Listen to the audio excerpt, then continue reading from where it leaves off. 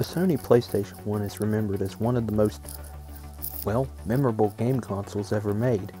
But one mystery has always remained.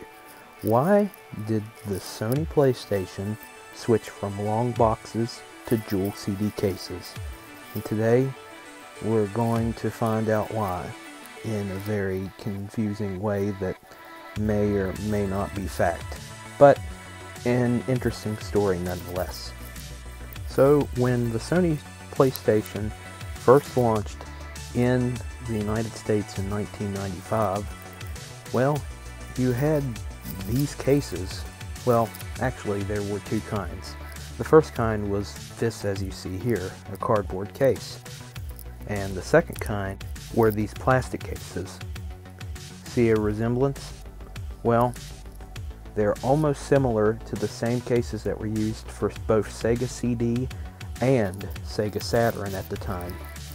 Eventually, about a year after the launch of the PS1, or Sony PlayStation, the cases somehow mysteriously changed from cardboard cases and these cases to jeweled CD cases, which, they're pretty good.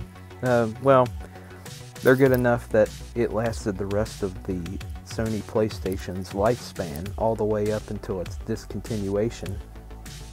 So, why did they make the switch from these cases to the cases that the Sony PlayStation had for the rest of its lifespan? Well, there are actually a couple theories why. No definite solid answers, but, well, just listen to them and decide which one you like best. There are currently 3 theories of why they changed.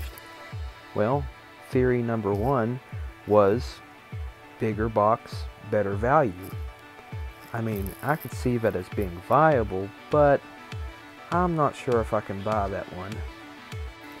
The second theory that's been going around for years is that they purposely made these cases to confuse Sega users.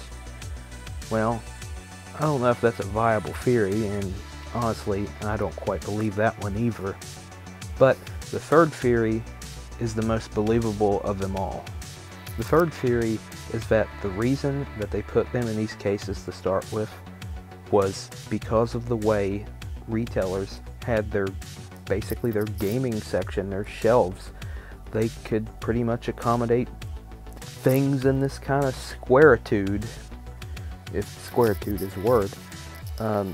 Let me explain for a moment. In 1995, when these games first came out, everything pretty much came in a square box of some kind.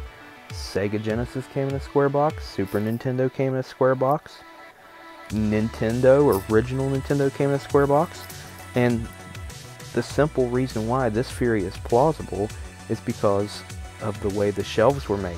Everything was made to accommodate square boxes, which is the most believable and plausible theory of why they put them in long boxes. But the thing is, retailers must have been really confused when they introduced dual cases to the mix. And I'll tell you why. Because at the time that they introduced them around 1996 and into 1997, they were still making these cases for certain select PlayStation games, and what ended up happening is that retailers had typically 4 different ways to display PlayStation 1 games, which must have been really confusing. So the sad reality of things is that we may never know why they made the switch. Maybe a Sony official can someday say, hey, this is why we switched.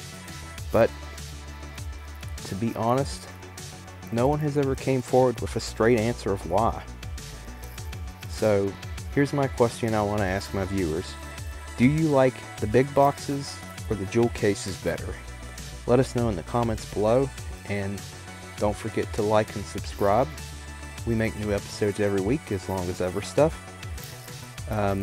So until next time, when we have more unexplained gaming stuff or more gaming stuff in general to talk about, tune in and we'll tell you some stuff. I'll see you next time.